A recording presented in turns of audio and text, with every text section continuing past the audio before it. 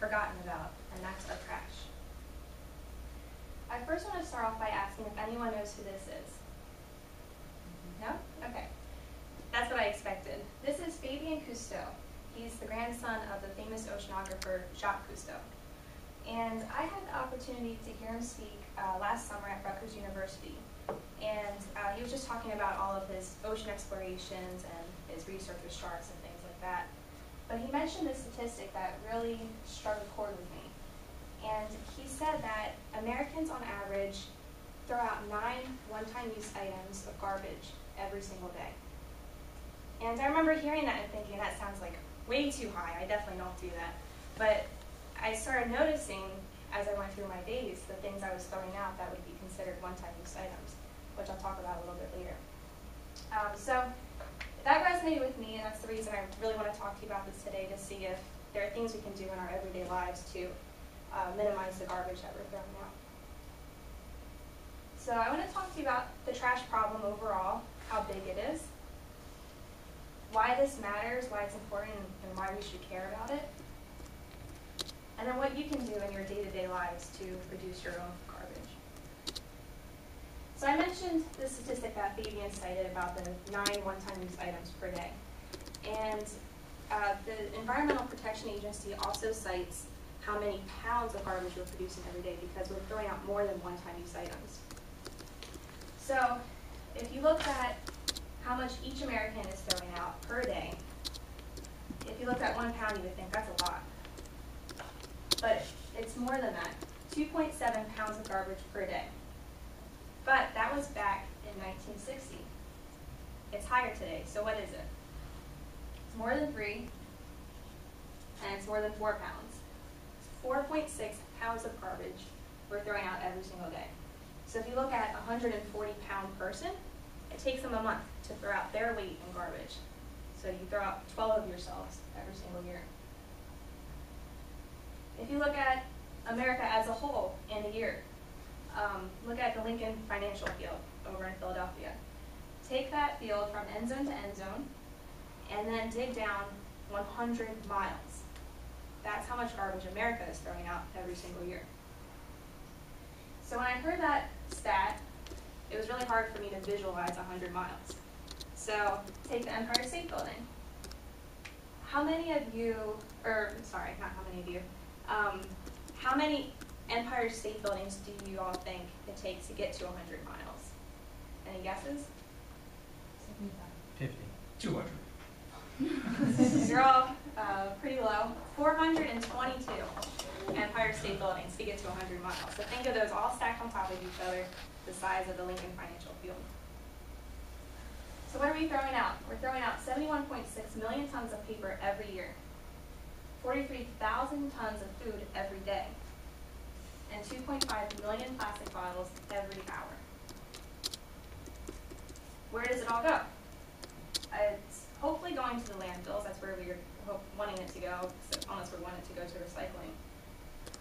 A lot of it's ending up in the oceans, and that's kind of what I want to talk to you about in the next section. So why does this matter? Why should you care about this topic?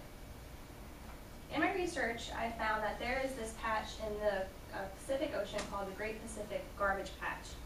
And it's an area of garbage just floating out there because of the currents. All of the oceans have it, but this happens to be the largest one that they know of. And if you look, scientists will talk about how this patch is the size of Texas. So something the size of Texas just floating in the middle of the ocean. Other scientists will say it's the size of Canada. Either way, it's huge. If it's the size of Canada, it's enormous. So that's a lot of garbage floating out there. Why is this important? The oceans house 95% of our world's life and encompass 99% of our world's biodiversity, total biodiversity. So this garbage isn't out there alone. So take a look at these pictures of some of the negative repercussions of all this.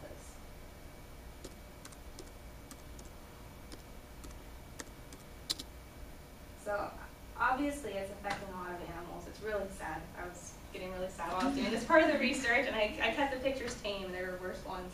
But this is a huge issue. It's killing 1 million apex predators every single year. And even if you don't care about the wildlife itself, it's affecting us too.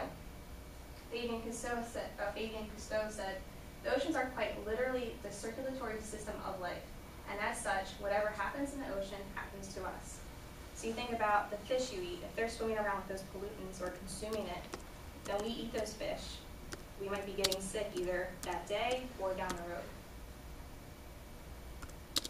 So next, what can you do? So we probably all remember from grade school when we were taught reduce, reuse, recycle. I want to talk to you about something I'm calling replace. I'm not sure if that's a term anyone else is using, but I think it's kind of a combination of reduce and reuse. So I'm going to go through a bunch of examples of what you should stop using and what you should start using instead.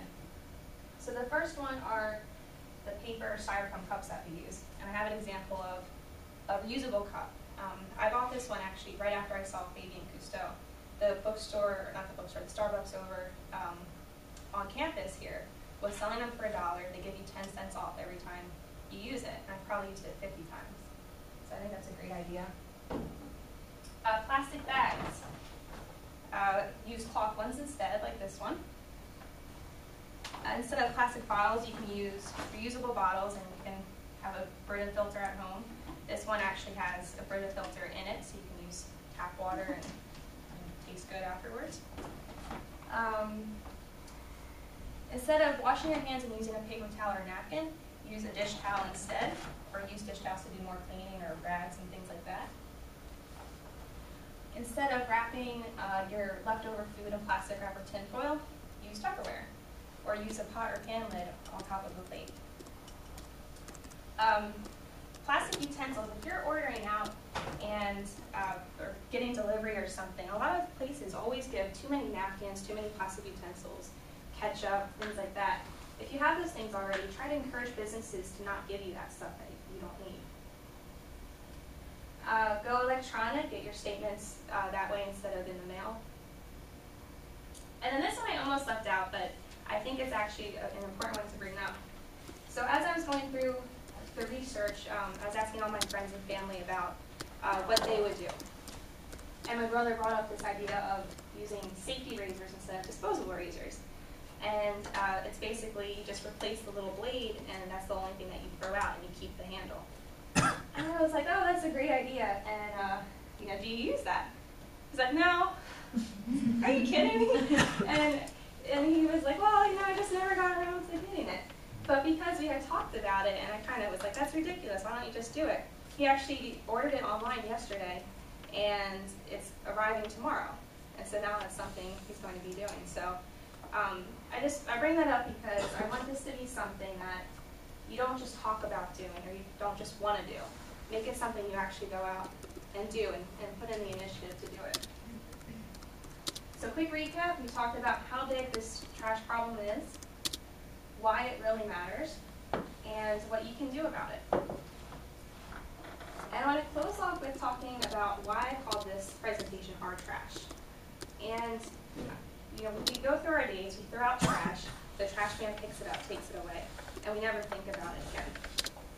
But it reminded me of this thing called the tragedy of the commons, which is an economics theory about how when we all own one thing, or none of us own it, but we're all using it, no one takes responsibility for it. And so, same thing with the oceans, no one's cleaning it up. And that's a lot like with all this trash, and it goes away, and we hope that the company is disposing of it properly, but we don't know, and we could do things before it even gets to that point to try to reduce the amount that we are potentially putting into the environment. I'll leave off with one more quote from Fabian Cousteau. The ocean belongs to all of us, but there's no single entity or no single nation that's there to protect it. We need to be able to network and really all care about it and all protect the oceans. Thank you. Steve? All right, good job, Megan. My question is, in your opinion, why do you think Americans throw out so much trash? Is it because it's so simple, maybe we're lazy? So I just want to get your feedback on what you follow on that. Yeah, I think it's become part of our culture. We're so busy, we're always on the go. I'm guilty of a lot of this stuff too. Like when I'm working from home on some days, I'm really good about not throwing out anything. and I go on a business trip and I'm using water bottles because I don't feel like bringing my thermos or I don't have it with me and forgot it. We're just so used to immediate satisfaction, I guess, or gratification, and we're not thinking about what happens to it.